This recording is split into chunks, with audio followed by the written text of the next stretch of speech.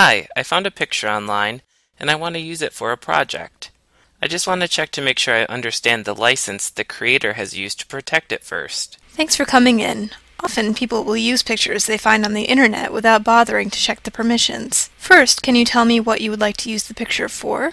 I would like to use it to help advertise a product I'm trying to sell. Sounds like you're interested in using the picture for commercial purposes.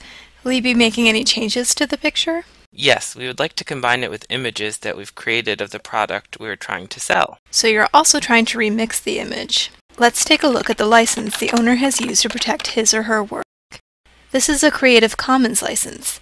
That means that the user has chosen to allow you certain uses of the image without first having to ask for their permission. Okay, can you explain in more detail?